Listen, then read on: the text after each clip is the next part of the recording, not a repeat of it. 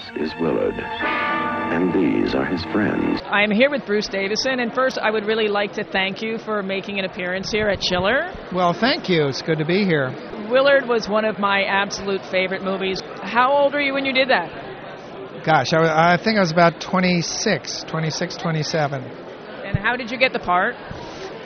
Well, I had to go in and read, just like so many others. I went over to Paramount and read for Danny Mann and the producer, Mort Briskin. And I had to scream and yell, tear them up at them, and they thought that worked. So I then had to go out to Van Nuys, to a garage, and meet my co-star, Ben. And they put him on my shoulder, and he started licking my ear, and they said, okay, he likes you. Wow. You got the part. Oh, my goodness, that's great. Yeah. So Ben was the only one you had to have rapport with. Well, actually, there were 3 Bens, but this was the close-up Ben. So, I got to work with him. Oh, that's so great. I didn't even think about the animal scenes and how much extra that adds to an actor's load. Yeah, well, especially it was in the days before CGI, too. So. Oh, yeah. Are you squeamish at all? No, it wasn't a situation that I was pretty squeamish about. Everybody, well, of course, all the rats were sort of fat and lethargic and had a refrigerated trailer and were well fed and hosed down and clean, so sort of like lab rats. So you were the dirtiest one on the production. That certainly goes without saying, yes. So how early on was that in your career? I think it was about 5 movies in, yeah.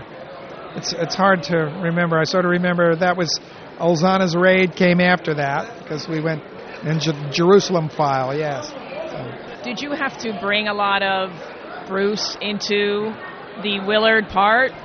Well, always, the Bruce nerd certainly is a big part of Willard. I mean, it sort of eventually becomes indistinguishable, just facets of your character. I'm going to fast forward to the X-Men stuff for a little bit. Okay. How did the role of Senator Kelley come about? Well, I had worked with Bryan Singer before in Apt Pupil. At one time, he was talking about a film that he was going to start, and I said, well, take me with you, and he did. He was one of the few directors that do that sort of thing, that actually walk the walk, and he's a great guy. And how is it to work with that cast? Yeah, not only are they sensational actors, but they're really good people, too. I mean, Ian and Patrick and Hugh and everybody, and I see Ray Park here occasionally, too, and Ray and I have been good friends over the years. How long were you in the production for the X-Men movie? I think it was about 6-7 months that we were up in Toronto shooting the first one. The second one I was just in and out. That was in Vancouver.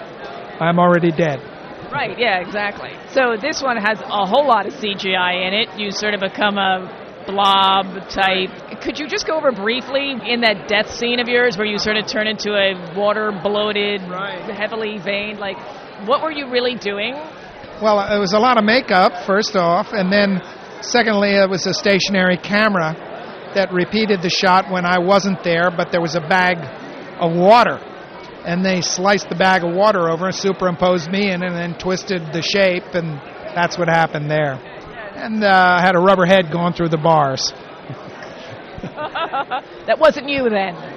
No, He's so flexible. Some of it was. It was superimposed over squishy other things. And what's your favorite role that you've done of all time? Oh, God. I mean, there are so many. It's like saying, what's your favorite child? Longtime Companion, The Strawberry Statement, Willard, Short Eyes. I don't know. It goes on. Camp Hope, which is about to come out now. Really?